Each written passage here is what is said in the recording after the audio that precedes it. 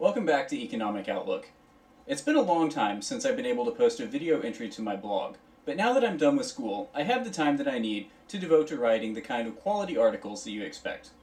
The first topic I'd like to cover is the recent bank stress test conducted by the Federal Reserve. This past Thursday, the Fed released the results of the stress test and found that 10 of the 19 largest banks in the nation all have insufficient capital should the economy continue to deteriorate. What I'd like to do in this entry is describe what the stress test measured, examine how banks will raise the capital they need, and finally, look at whether or not the stress test is an accurate measurement of our bank's financial health. The results of the stress test released last Thursday after the markets closed are shown here. Several large universal banks, including JP Morgan, Goldman Sachs, and American Express, were determined to have sufficient capital as defined by the test. However, other large banks like Bank of America, Wells Fargo, GMAC, Citigroup, and Morgan Stanley were all determined to have insufficient capital requirements. Now, Bank of America had the largest gap at $33.9 billion, and several other smaller regional banks also had gaps above $1 billion. The question we need to answer is what kind of capital the stress test was measuring. Next, we need to see how banks will raise the capital they need to cover the gap determined by the stress test. And finally, we'll look at some of the arguments about whether or not the stress test is actually indicative of the true health of banks and our financial system in general. The purpose of the stress test was to determine whether or not 19 of our nation's largest banks could effectively weather a continued economic decline. The test determined that the 19 banks could lose as much as $600 billion in losses and write-downs if the economy continues to decline. This chart shows where these losses would come from. As you might expect, a substantial proportion of the losses come from mortgages, credit cards, and commercial real estate.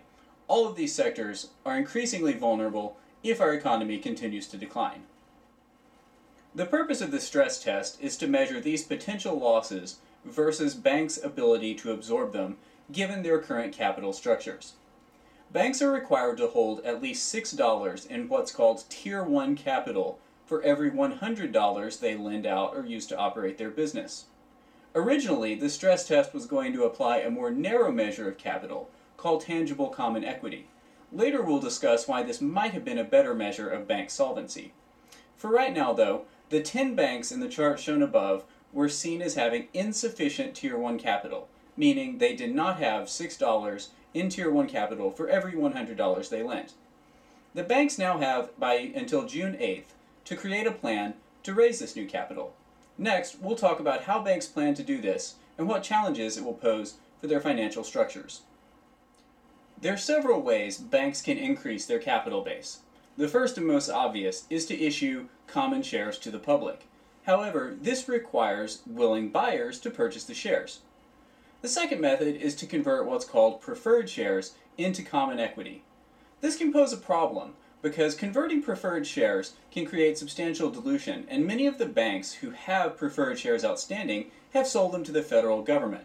So, if these banks were to convert these shares into common equity, it would give the federal government a large stake in the banks. Wells Fargo, Morgan Stanley, and Bank of America have all announced plans to issue more common stock to meet capital requirements. Citigroup is planning to convert several preferred shares held by private investors into common equity. GMAC is probably in the worst position of the 5 major banks listed above because they have the least ability to raise capital through share issuance, and they also have a lot of preferred stock held by the federal government. It's likely that GMAC will have to convert some of these preferred shares or give the government a larger percentage of ownership in the company. Interestingly, all of the major banks listed in the report as having insufficient capital saw their share prices increase dramatically last week. Bank of America's share price soared after it announced its intention to raise the entire $34 billion it would need to cover losses on its own. Some analysts speculate that Bank of America may need to sell some of its assets, like Columbia Management, or potentially convert government preferred shares into common equity. These actions would increase Bank of America's capital base by over $28 billion, but would have the downside of giving the government a substantial stake in the bank and dilute the current owner's positions. Bank of America, however, quelled these rumors when CEO Ken Lewis announced that the company would not convert government-preferred debt into common equity.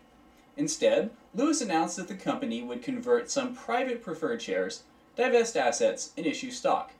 Lewis believes that Bank of America's diverse business units give the firm an ability to rebound alongside the world economy. For example, as stock prices increase, profits will grow with wealth manager Merrill Lynch, and improvements in the housing market would help divisions like Countrywide Financial. Now, the corollary to this is that if the economy continues to worsen, Bank of America is more vulnerable because of its diverse business units. What's important to note, however, is that the financial community is confident enough in the large major banks to buy their common equity issues. This means that there is renewed confidence in the U.S. banking system and that banks are able to raise capital effectively. This wouldn't have been the case just a few months ago. Now, in our next entry, we'll look at why some people believe the stress test isn't necessarily the best measure of banks' financial health.